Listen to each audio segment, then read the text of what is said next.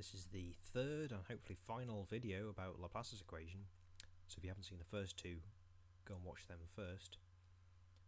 We are trying to solve Laplace's equation with some particular boundary conditions on the square, and what have we done so far? Well, we reduced the problem to solving one where the boundary conditions actually vanished at the corners by finding a suitable function phi 0, which was a linear combination of lambda equals 0 separated solutions.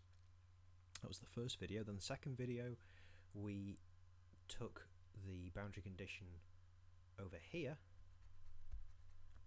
on this vertical axis and found a solution theta 2 to Laplace's equation which equaled that along this axis and then vanished on all the other three axes. Then what we're left with is trying to solve the final boundary condition along the top horizontal axis and setting the function equal to 0 along the other three axes or boundary components. And just like last time, we've got to find this solution theta 3 as a linear combination of separated solutions, where the separated solutions are the ones of the form x times y, where x is a function of little x and it's either a sum of sines and coses or a sum of linear plus a constant or a sinh plus a cosh, and y is a function only of little y, and similarly it has the same form, but when x is sinusoidal, y is hyperbolic, so it's like sinh and cosh, and vice versa. Okay, so let us proceed. This is theta 3 we're trying to find.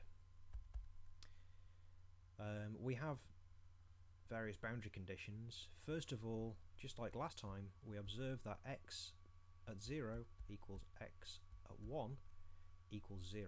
This is because the functions have to vanish along this vertical axis and this vertical axis.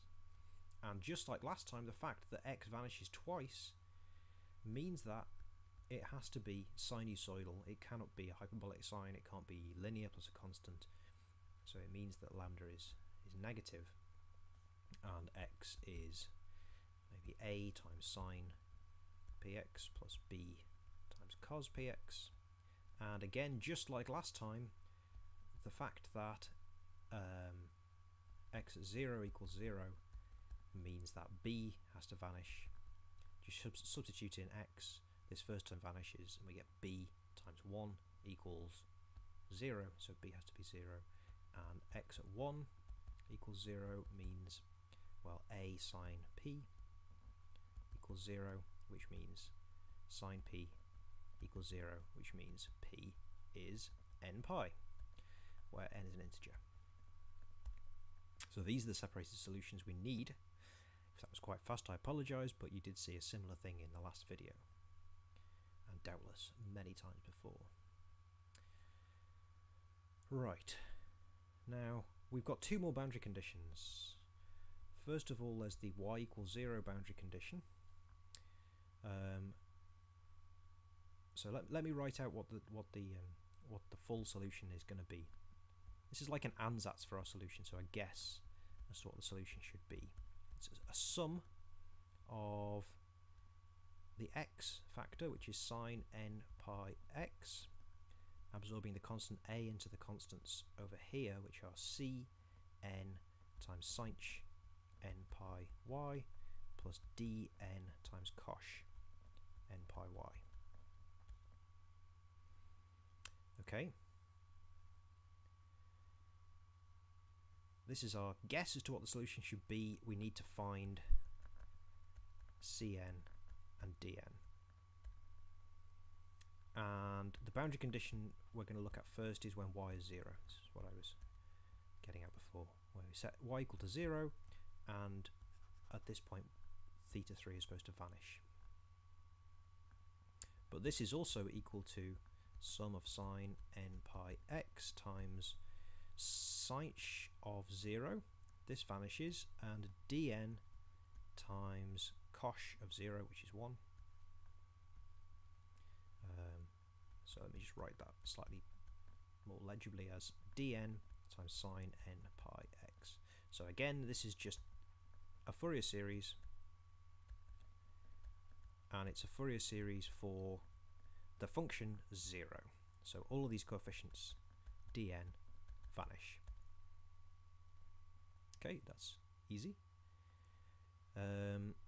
Now we need to find Cn, and this is trickier because the boundary condition at y equals 1 is,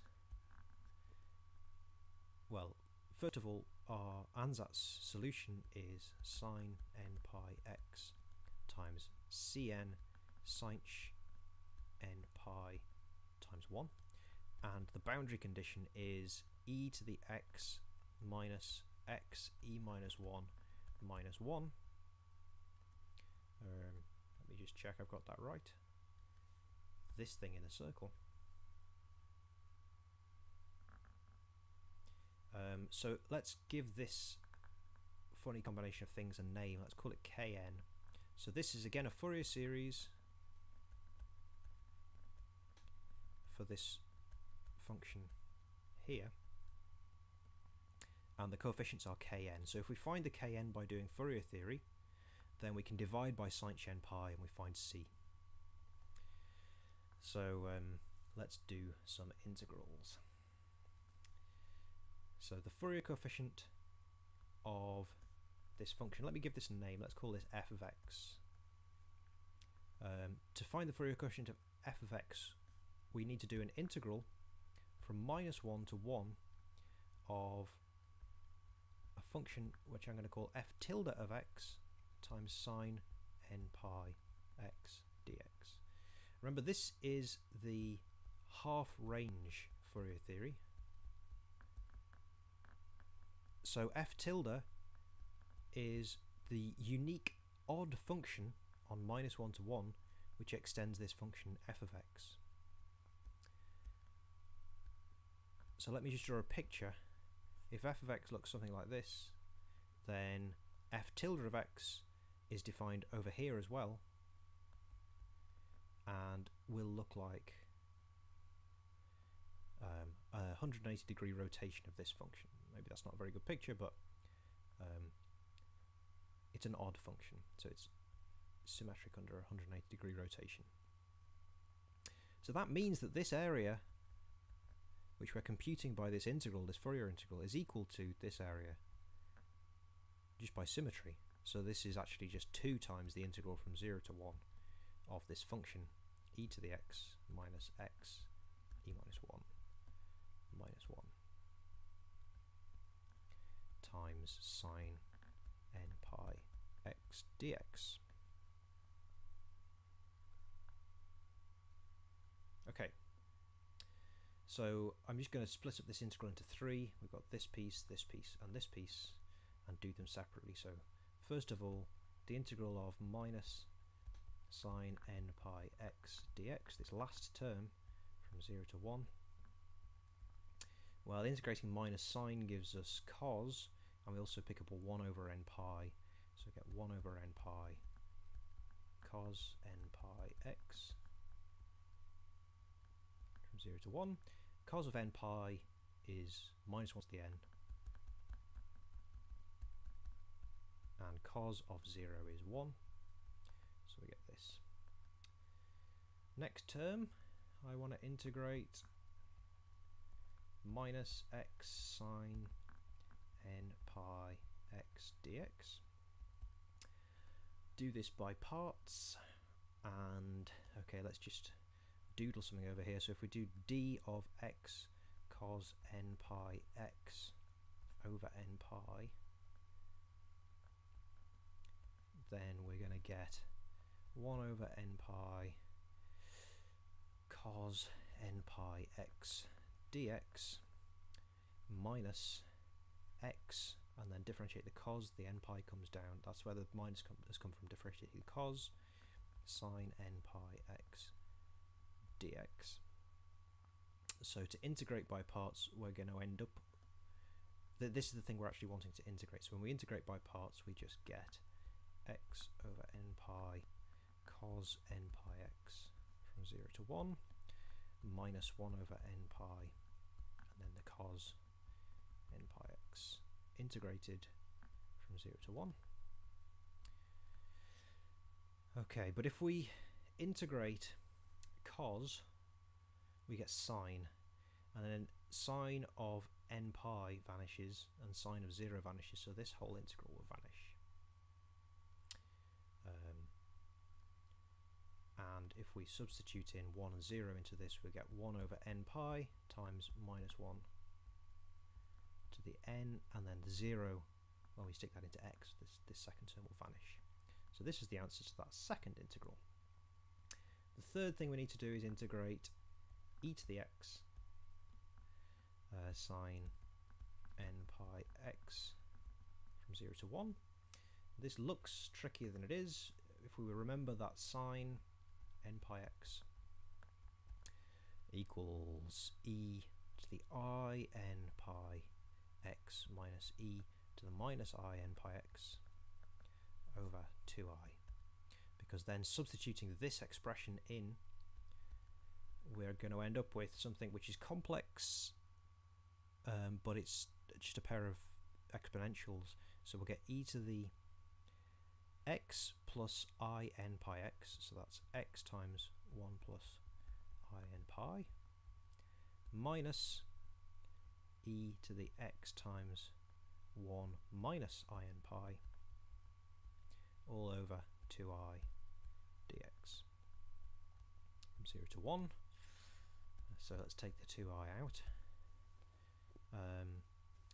So when we integrate, we're going to get a 1 over 1 plus I n pi times e to the 1 times this, so e to the I n pi plus 1, and then minus e to the 0, so minus 1, and then a minus 1 over 1 minus I n pi times e to the 1 minus I n pi minus 1. Okay. Blech. Now, trick is to spot that e to the I n pi equals minus 1 to the n, and that's actually the same as e to the minus I n pi. So both of these factors, e to the 1 minus I n pi minus 1, are equal to e times minus 1 to the n minus 1. So we have a common factor of this. Let me write it out the front. Over 2i, and then what we're left with is a sum of fractions, complex fractions. 1 over 1 plus I n pi minus 1 over 1 minus I n pi. Okay, now if we multiply out these fractions, we're going to get the same constant at the front over 2i, and then we're going to get 1 minus I n pi minus 1 minus I n pi, all divided by the product of these two things, but this is complex conjugate to this, so we get 1 plus n squared pi squared is just the norm of this denominator. So overall we get the 1 and the minus 1 cancel, and we have e times 1 minus 1 to the n minus 1 over 2i. Well, the 2i will cancel these two i's here. There's an overall minus sign, and we get n pi over n squared pi squared plus 1. Okay, so now you add this to this and this, and what you get is, well, I suppose you have to multiply by 2 from here, and what you get is kn. So exercise, do that now. And then to get cn, we need to divide by sinh n pi. So exercise, do that now. Then we know cn, we know dn, so we know the values to substitute in here. So working backwards, we know theta 3 From the last video we know theta 2, and from the first video we knew this function phi 0, and to get the solution of Laplace's equation we have to add these three up. And this is what we were calling phi. And the reason, I just want to remind you, because this is kind of completely key importance, is the reason we can add these three functions up and get a solution of Laplace's equation is that Laplace's equation is linear. In other words, if we know that this is 0 and this is 0 and this is 0, then that implies that the Laplacian of the sum is also 0.